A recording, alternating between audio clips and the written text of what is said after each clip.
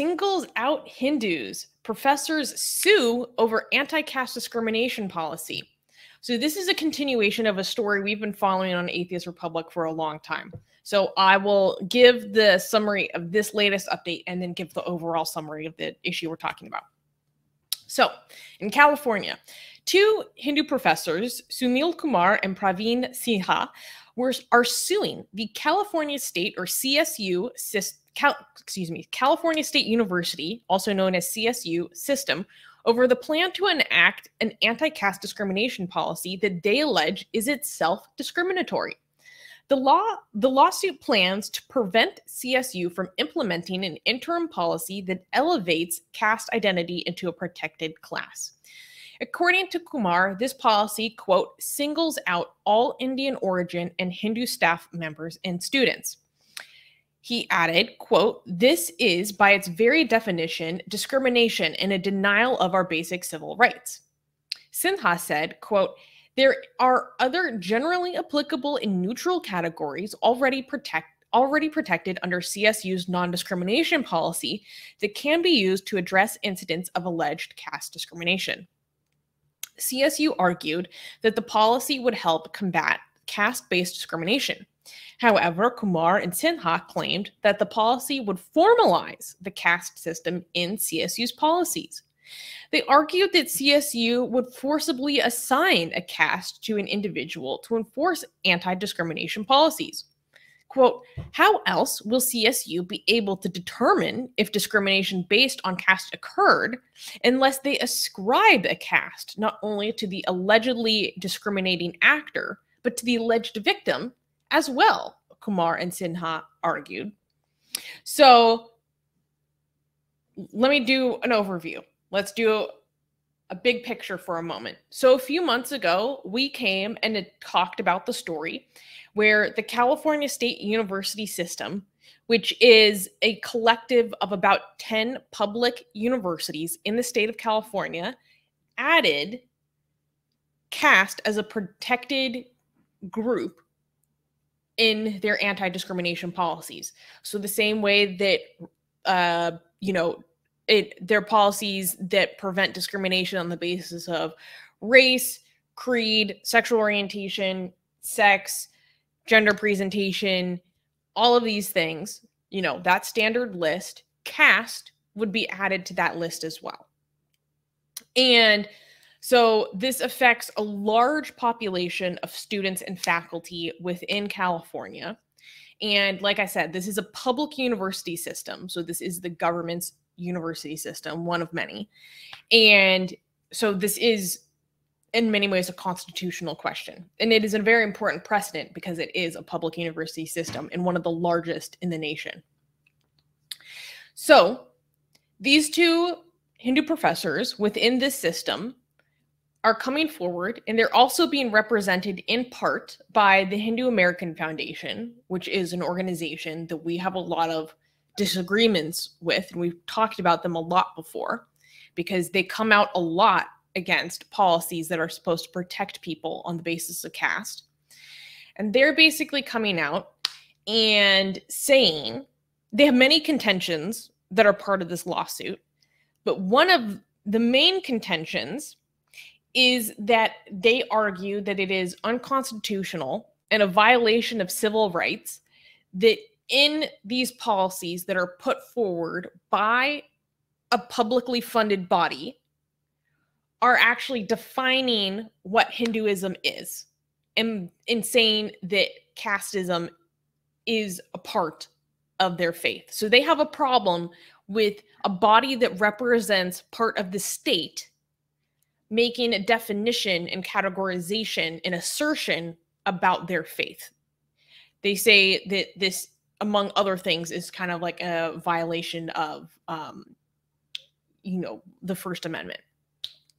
And this is very similar to the Hindu American Foundation, which is representing these professors. A few weeks ago, we talked about how the Hindu American Foundation is suing the state of California itself because in a completely different matter where there's a Cisco employee that put forward one of the first lawsuits on the basis of caste discrimination, who's being represented by the California Department of Fair Employment. In that lawsuit, they're saying that in California's effort to protect this worker who was Dalit or untouchable on the basis of his caste discrimination, on the basis of his caste, in the efforts that the state is putting forward in that case, that again, they are defining what Hinduism is and defining that casteism is a part of Hinduism, and that it is inappropriate for the state to be engaged in making definitions and assertions about what someone's faith is. So they're making a similar argument in this case in CSU. And then they're also contending within the instance of what we're dealing with at CSU, they're also contending that if this policy was put in place, it is actually singling out people that are Indian and Hindu in particular, or South Asian in general, for special monitoring of caste bias. So they're saying we are being subjected to disproportionate monitoring, like we're being specially observed for extra racism, and this itself is discrimination.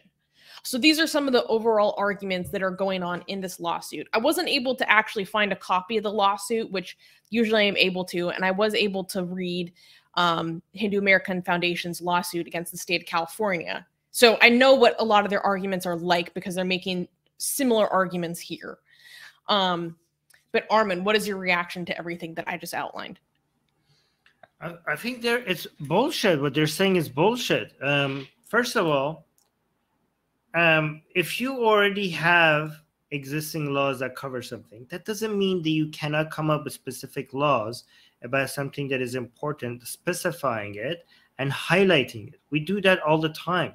We have all-encompassing laws, but there's special cases where you add a law to protect a certain group of people, or even not even about protection, to do something more specifically and highlighting it. Even though there's another law that in practice it should be covering it, but this law makes it more possible, gives it more structure, gives it more highlight.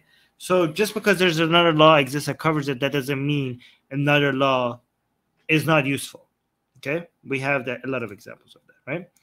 Another thing is that this idea of them defining Hinduism, governments defining what religions are, is not only, they do it all the time. They have to do it. Because if you, for example, any government that pretends to be secular or that claims to be secular, they have to know what religion is. They have to define where Islam starts and when does it end, when Hinduism starts and when does it end, when Christianity starts or when does it end. If you don't define it, how are you going to know whether it has entered the government or not, if you don't know where the lines are? So governments deciding what religion is part of what they do and what they're supposed to do. So that's nonsense as well. The idea of this would require special monitoring of Hindus.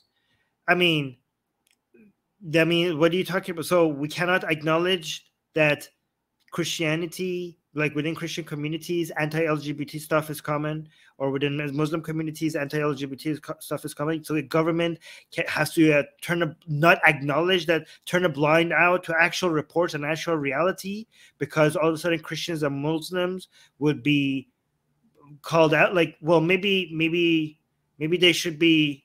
Maybe the reason they're not being specially monitored, maybe they're being called out more often because these forms of bigotry exist within their community.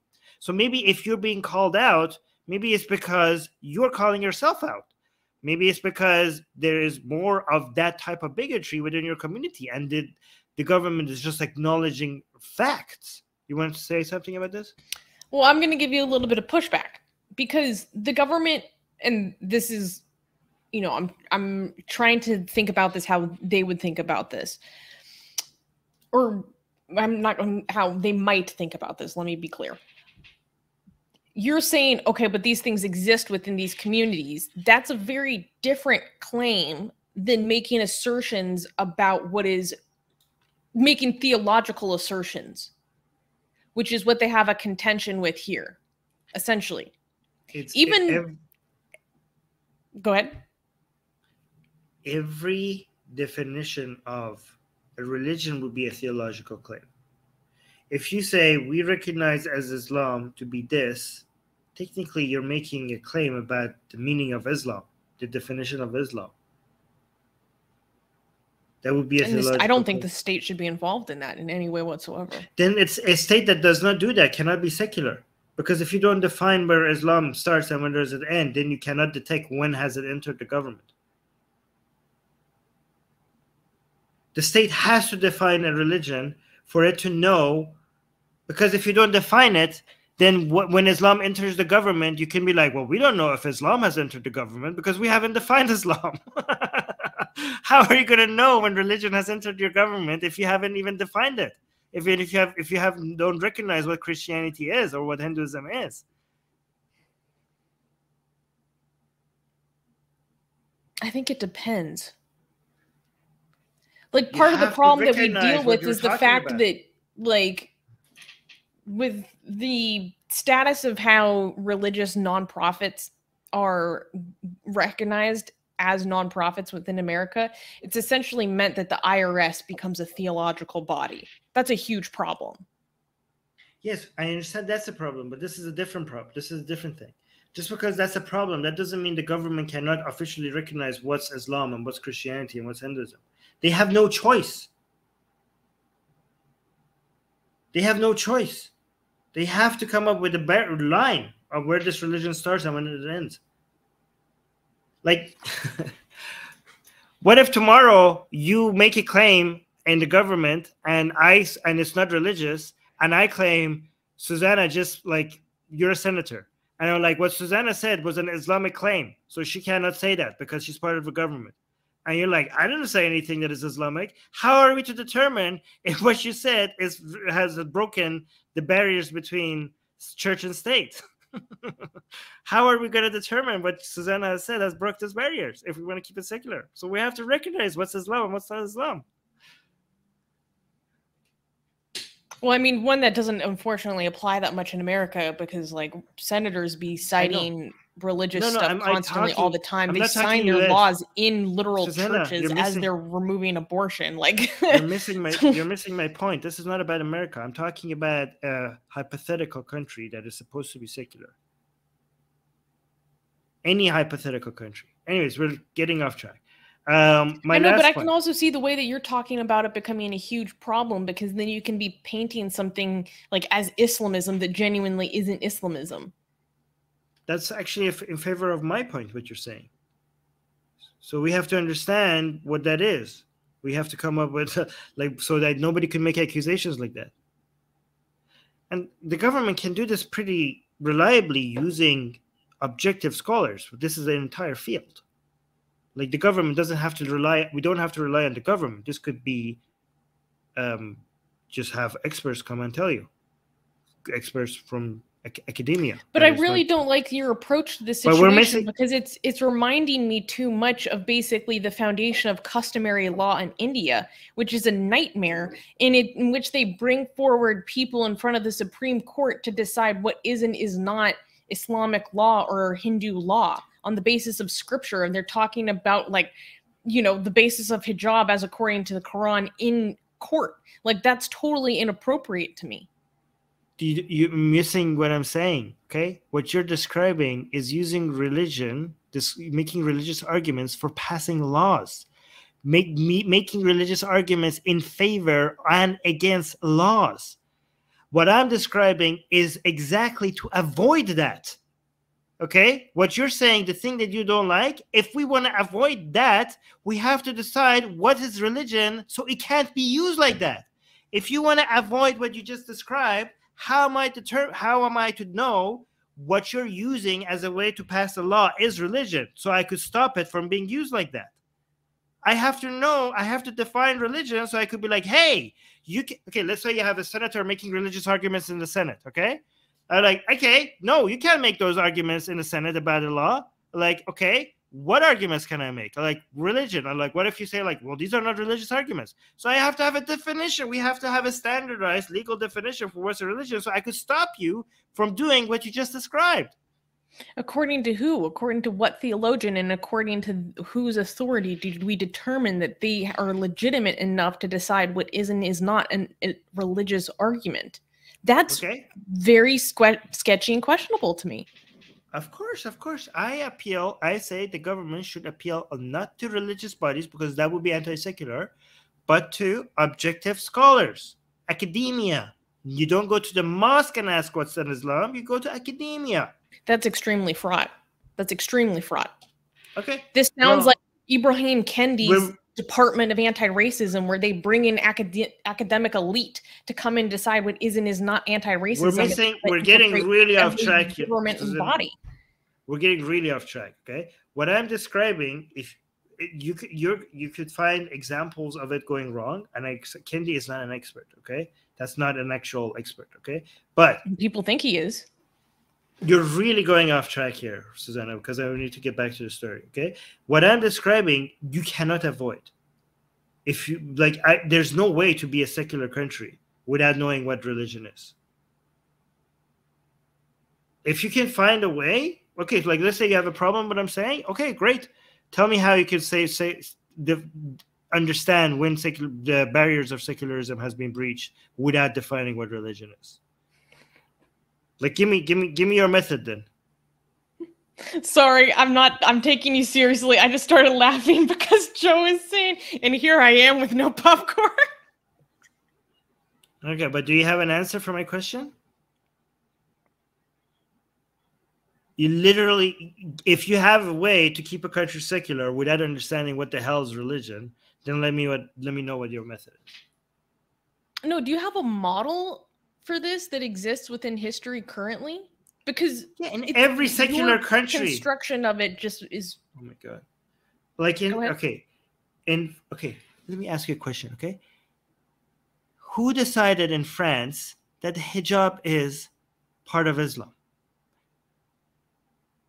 For them to make it not allowed in public schools, because Muslims themselves don't agree on this.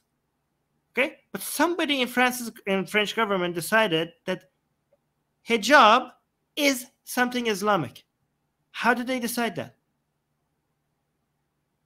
I don't actually know, but the law isn't against hijab in specific. It's against religious symbols in children's education in general. That confirms what I'm saying. I'm just clarifying for people. Yeah, so they decided that this hijab is part of a religion, namely Islam. So their government, based on their standards, the hijab is part of Islam. So they have made a decision on that. That's why you can't have that in schools, public schools. Mm-hmm. That's the official stance of the French government. Mm-hmm. There you go. So they have made decisions officially by the government in France, the most secular country in the world. They have defined one thing about Islam, at least one thing.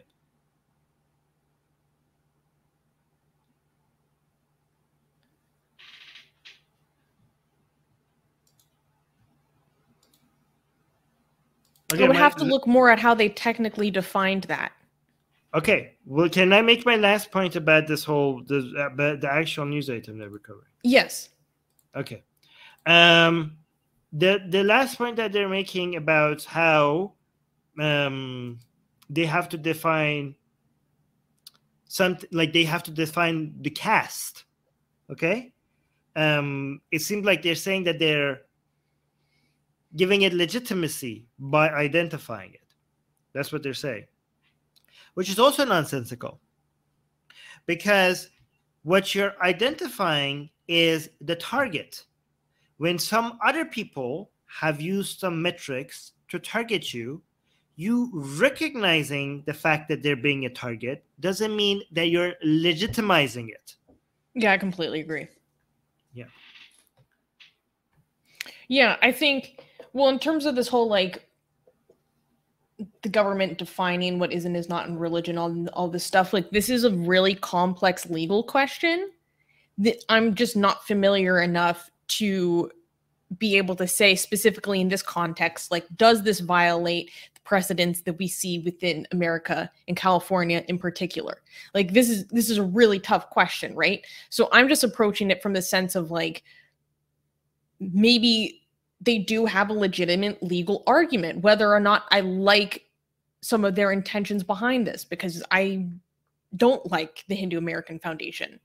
I don't like a lot of their agendas, right? But I really try to be as objective as possible. And then, like, technically, on a technicality or on a legality, they might have a point. And yeah, I can recognize that, but I'm also not legally educated enough in these very detailed specifics to be able to come to my audience or our audience and say, oh, it's definitely this way, it's definitely that way. So really, I'm just like sitting here thinking and chewing out over these things out loud, right? And then there's the other questions that are involved with this caste discrimination policy and the question of special monitoring.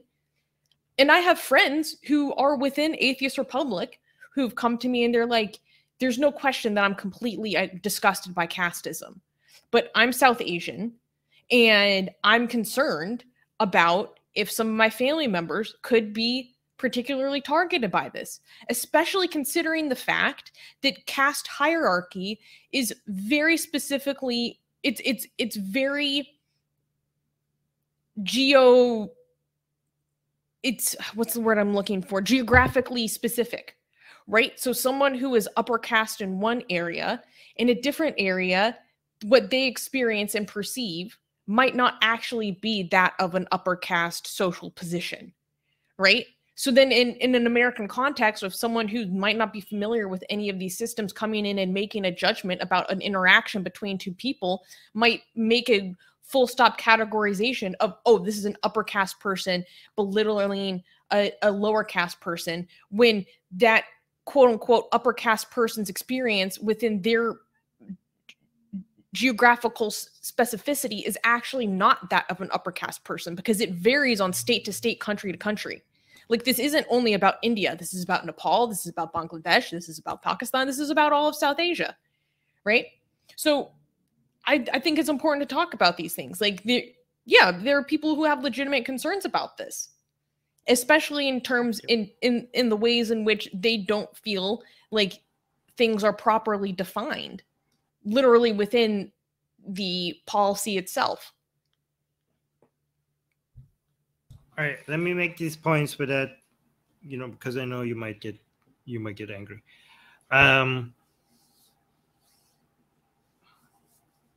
First of all, I do think that these people are hiding behind technicalities.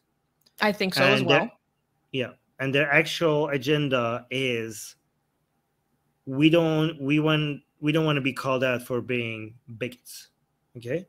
And we want our right to discriminate, okay?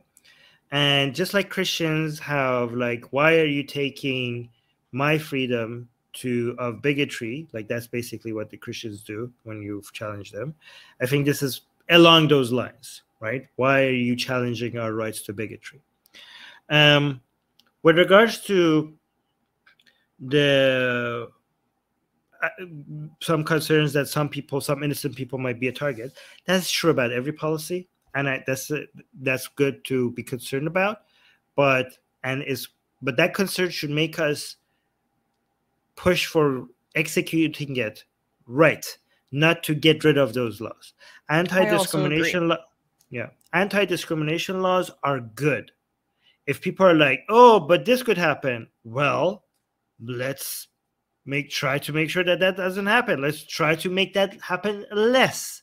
But if you say, like, oh, this bad thing could happen, that should not conclude you come to the conclusion of, then let's get rid of this anti-discrimination policy or this anti-discrimination law, okay? So, yeah, be more careful with execution, but don't get rid of it. These are good things. Mm-hmm. Okay, so you agree with this. We do have a lot of comments that I start. So should we get to that? Okay, cool. Yeah. Okay. Friendly Hindu is saying they can bring caste discrimination law without defining Hinduism. They are only doing it with Hinduism. Again, I need to find the actual verbiage of CSU's policy, because I'm not sure to what extent it is only talking about Hinduism. I believe I've seen reporting on the verbiage of the policy that references South Asia in general. I think there is some acknowledgement that it goes beyond Hinduism, although I could be wrong. Okay, I think my understanding is that they're not claiming it's only Hinduism.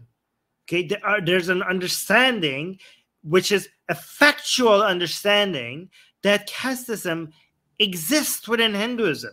Okay? Originates from. Yeah, well, no, I mean, it exists independently from other cultures as well, like independent from Hinduism. Okay, but this is even putting it mildly.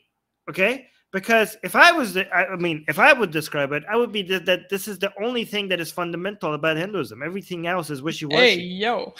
Nothing else about Hinduism is agreed upon as foundational to Hinduism, except that the fact that the Vedas have something to do with it, which parts nobody is like certain about. Okay, and the fact that the caste system is a foundational and a fundamental part of Hinduism.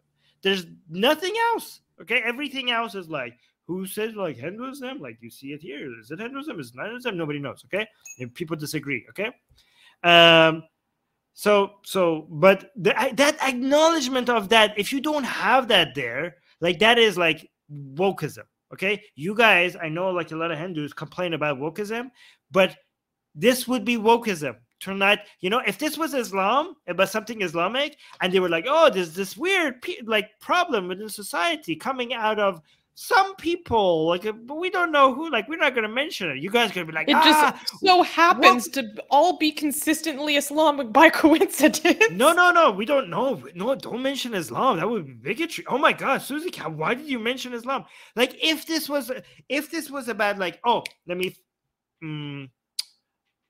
honor killing. If this was a report and an attack and a law on honor killing, and in all of these discussions and reports, they didn't mention Islam once, the Hindus that are calling this out, they would be like, oh my God, you guys are cowards. You cannot even mention Islam. This is wokeism to the max. So like, you would be like pulling your hair out. But now, because they mention Hinduism, rightfully so, you're talking about casteism and you don't want to mention Hinduism. Are you serious? You want to talk about casteism without any reference to Hinduism? You Hindus, the ones who are saying this, you gone woke. This is Hindu woke. This is Hindu wokeism. Okay? All right. And I've read the Hindu Americans Foundation lawsuit against the state of California, and in that lawsuit, HAF they try to blame casteism on the British. It's like complete historical revisionism. I mean, I understand that others. Okay, so first of all, we do have other societies that came up with caste independently from Hindus. Okay, but some of them are also classes, not necessarily caste. Okay, because caste is a class that you cannot get yourself out of, like it's by birth. So sometimes a lot of people from India are like, oh, they have caste. I'm like, those are class structures. Those are not caste structures. Caste structure is something you're born, it's tied to your blood, and you're like, you cannot like work anyways. But even with that definition, casteism is not exclusive to Hinduism, but is a big part of it. Okay, like, you guys have not necessarily monopolized that market, but there's something next to that. You have almost monopolized that market. Okay, you have almost monopolized the caste market. But anyways, you want to read this one? Okay, I don't understand what oxymoron is getting at. So he's saying they asked students to identify with their caste so monitoring is made possible. When did they do this? Who did this? Then they have stuff like being vegetarian, celebrating festivals could imply casteism based on research.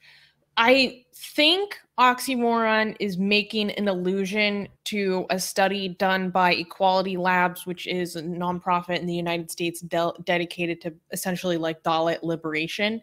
And that study did influence a lot of this policy and other anti-caste discrimination policies that are being implemented in the US.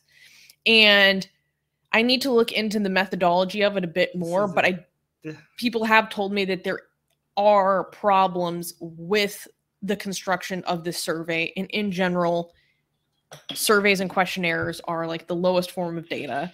So this is such a slippery slope. Okay, like you guys are wearing like, oh, you're a vegetarian, like ban this guy for casteism. Like, are you seriously suggesting? Like, okay, my the enforcement of vegetarianism is involved in the perpetuation of casteism. Yeah, but that does happen. That's not my point. My point is that I will start taking you seriously, okay, when somebody is accused of casteism wrongfully, okay? And that is very likely to eventually happen. When you have anti-discrimination laws, somebody is going to get wrongfully accused, and we will call out that incident. These are not good arguments. These slippery slopes are not good arguments for not having anti-casteist policies. Here's another one. Oxymoron is saying, how is this not similar to love jihad laws? I asked you to clarify what you meant in the live chat. I literally don't understand what the comparison even is. Okay, I will explain that to you when you explain to me how is it not similar to traffic laws, okay? You explain it to me how is it not similar to traffic laws, and you, okay. What do you mean? Love jihad? Are you serious right now? I don't understand. I don't understand the comparison. What's the relation? Oh my God. Jesus Christ. All right. Friendly Hindus is saying Varna is casteist, but we can't attribute the entire caste system in the subcontinent to the 4 Varnas. It's not just I didn't Varnas. do that. Okay, no, this is accurate. This comment is accurate, and it's coming from a friendly Hindu. Okay, see, I'm not saying it. A Hindu with a Hindu profile pic. So this guy is seriously Hindu. You see that? Seriously Hindu is saying exactly what I have been saying. Varna is casteist. Varna is the fundamental part of Hinduism and is casteist, but it's not exclusive to Hinduism. I agree. We have other ideologies that are casteist that haven't got their casteism from Hinduism. They became casteist independently. I've acknowledged that. Okay, so thank you for confirming this. Okay.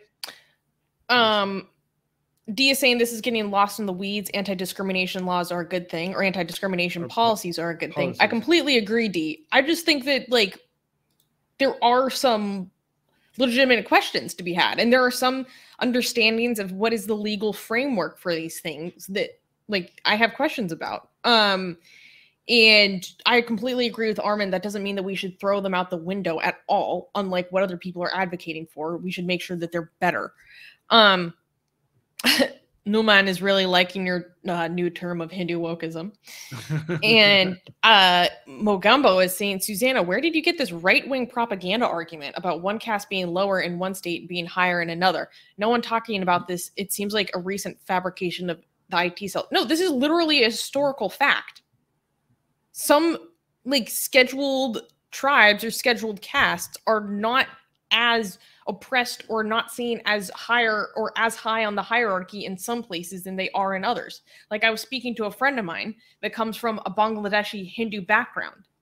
And in Bangladesh, their hierarchy is different than it is in other areas. So in Bangladesh, his caste is not seen as highly as it would be in another area, in a different area of India. Like there's a huge amount of geographical variety when it comes to caste and Varna, Jati, whatever you want to call it. Okay, but the variety is subcaste. You know what I mean? Like it's not like a Shudra is like upper class somewhere else. Oh yes, you're right. That's a very important clarification. So, thank you, Armin. Yeah. So it's not like if you're part of the lowest caste, like the Shudra, all of a sudden you move to north of India, like, I'm upper class here. So it's not that mobile. It's like within a caste, there are subcastes, and those goes up and down slightly within those castes. But if you're lower caste, you're lower, according to Hindu dogma, you're lower caste everywhere, even outside of India, apparently. Yeah. And I mean, even if you leave your religion, even if you become a Muslim. This is historically true. This is geographically true. And it's also true in contemporary Indian law, because what the law considers as a scheduled tribe or scheduled caste has changed over the years. Like Modi, Prime Minister Modi's caste was more relatively, I'm not saying like last year, but relatively more recently updated to be scheduled tribe, meaning you get special reservations and things from the government, than scheduled caste, I meant. It was more recently updated to be included within that. So these things do change and adjust over time, like any construction of a social group changes and adjusts over time. Like Irish people in America weren't always considered white, you know? I don't know. I hope I made myself clear. Actually, that's a very good point. That's a very good point in my favor as well. Because the fact that Irish people were not considered white at some point, and now they're considered white, okay, shows that the concept of race and what is also up in the air, right? It's not, it's a social construct. Like, you know, like, because what is, like, Irish are white and now they're not white, right? And for example, a man like Barack Obama, who has a white mother, because of the color of skin, is considered fully black. Like, they consider him a black man, even though it's like, wait a minute, like, you're half white, half black. But like, no, like, we decide based on arbitrary features that you are a black man. So these are vague, arbitrary lines that what race is. But that doesn't mean that we don't understand what racists are, right? So basically, these people are arguing that, oh, you are validating the definition of caste because you're acknowledging these people are victims. I'm like, no, like, in the same way that we acknowledge racists are racist, for example, we have anti-black racists, even though we know that the whole definition of who's black is like not scientifically, it's not a scientific term. It's a social construct. So just because it's a social construct, like, we understand that people worship God. Like, we believe, like, Allah, Muslims worship Allah. Like, does acknowledging that make Allah real? No. Okay. So acknowledging facts about people does not validate what their beliefs. Yeah. One final thing before we move on to the next segment. I want to make a very important correction. My apologies. Friendly Hindu is correcting me, saying Modi is otherwise backward caste, not scheduled caste or scheduled tribes. Okay, this is a distinction in the Indian government between, like, the amount of programs available from people of different castes and backgrounds and so forth. I confused the systems. My apologies, but this is actually a genuinely important correction. So thank you for correcting me. How could Modi be the 10th avatar of Vishnu if he's not even a warrior class or a Brahmin? Isn't Vishnu? Wasn't Vishnu? Yeah. Like, yeah, how's that work? He can't be the 10th avatar of Vishnu. Well, you know that there are, like, extremists in Hindutva that actually don't like Modi because he's otherwise backward caste. Yeah, I know.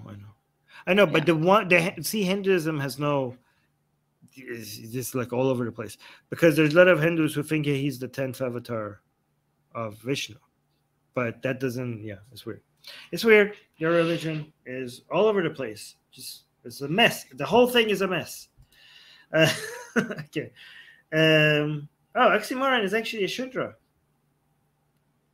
Look, oxymoron is saying, I am Shudra, and we are a very, very dominant caste. Like, my great-grandfather had silver coins. Wait, silver coins, what? Cut down? What is that? That sounds like Stockholm Syndrome. Is that like a Stockholm Syndrome case? No. Okay. Because, no. This is kind of like saying, what are you saying, that the Shudras do not have issues because of your example? This is kind of like saying there's no racism in the United States because Barack Obama was president. Does that have those vibes to you? Like, oh, there's no racism. Depends. Black people don't have it bad in America. Yeah. Dominant, you could just mean by population, because it is true that on the percentage of population, people of lower caste vastly are a larger proportion of the Indian population than upper castes. So they're dominant in that sense. No, but he's saying like we're dominant and we have coins. We have like we were rich. So I think he's like saying he's kind of dismissing how big of a deal casteism is just because of his family experience. This is, I mean, if people that's say what you're, I'm like, oh, I know a Dalit that owns a car. Like, yeah, okay. oh yeah, yeah. Or like for people, for our Western audience, it sounds like black people have it great in the United States because of Obama or Kanye, like Kanye West, or like, oh, like look, they must have where's racism? Like, look at these people. And also, this comment got us a super chat because Varun is saying, now I believe oxymoron by his name. Yeah, okay. That's the jab at oxymoron. Thank you for the super chat, Varun. Thank you for the super chat. Varun gave us a $5 super chat. Thank you, Varun. He's saying there is no dominant Dalit. They might be dominant in their village of Dalits, but when compared to inter-village caste Hindus, they're not dominant. This is in response to oxymoron point that he's a Okay. Dalit and he's like dominant. No, he's a Shudra. I'm sorry, he's a what did I say? Dalit. Okay, sorry, Shudra. Why did I say that? And he's dominant, yeah. Okay, but so Varun's comment does not addressing oxymoron because oxymoron doesn't say he's dominant Dalit. He says he's dominant Shudra. Well, and also I feel like there's dominant? something lost in translation here because we can mean dominant in many different ways. Dominant in what sense? That's what's missing here. And you don't want to be dominant unless you're talking about bedroom stuff, because dominant. Hey, now. Yeah, you're like oxymoron is like I'm Shudra and we're dominant. Like dominant means like somebody else is like suffering at your expense, like you're above somebody. Okay, and again, that's not necessarily. You can talk about dominant just literally in terms of percentages. Who is the larger group? That's the more dominant group.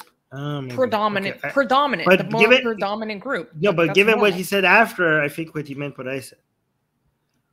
I agree. Maybe he just thinks that the Shudra there's a kink that a lot of Shudras. Oh no. Maybe before you even finished your sentence, I was like, oh no, where is this headed? Maybe Shudras share a lot more than just their caste. Maybe they just like to be dominant in the bedroom. Maybe they're doms. Are Shudras doms? Oh my.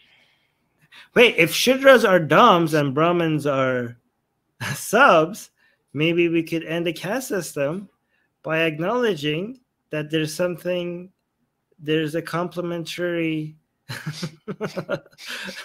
desires that they have, like they could like serve each other. I mean, I don't know. Just thinking out. I'm just providing solutions. Nobody has tried. It's been thousands of years, Susie, and this issue hasn't been fixed yet. So I'm just trying out new ideas. Like, you don't know if this is not going to solve it. Do you know if this is not going to solve it? We are out of ideas. You might as well. I love Armin's creative solutions. They're always unexpected, to say the least. All right. Oh my God, Gregory saying world peace by BDS.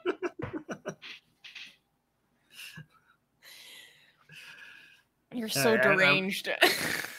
There are some other things I want to say. I think it would get our channel banned. Varun is saying if Dalits and Shudras were dominant, had political power, we would have no problem to solve in India in a traditional Hindu society. India. I mean, there will be some problems, but there will be a lot of problems, but it would be a lot better problem. Yep. Okay. Thank you for cool. another super chat, Varun. Thank you. Yeah, you've been very generous with us, Varun. Like, that's a lot of super chats today. Thank you. You can now get the sexiest blasphemous art ever known to mankind for free. Too sexy to show most of it here on YouTube. We draw Muhammad, Hindu goddesses, sexy hijabi art, Jesus, Mother Mary, Japanese god, Greek gods, and much, much more. Click on the link below where it says get our free blasphemous art.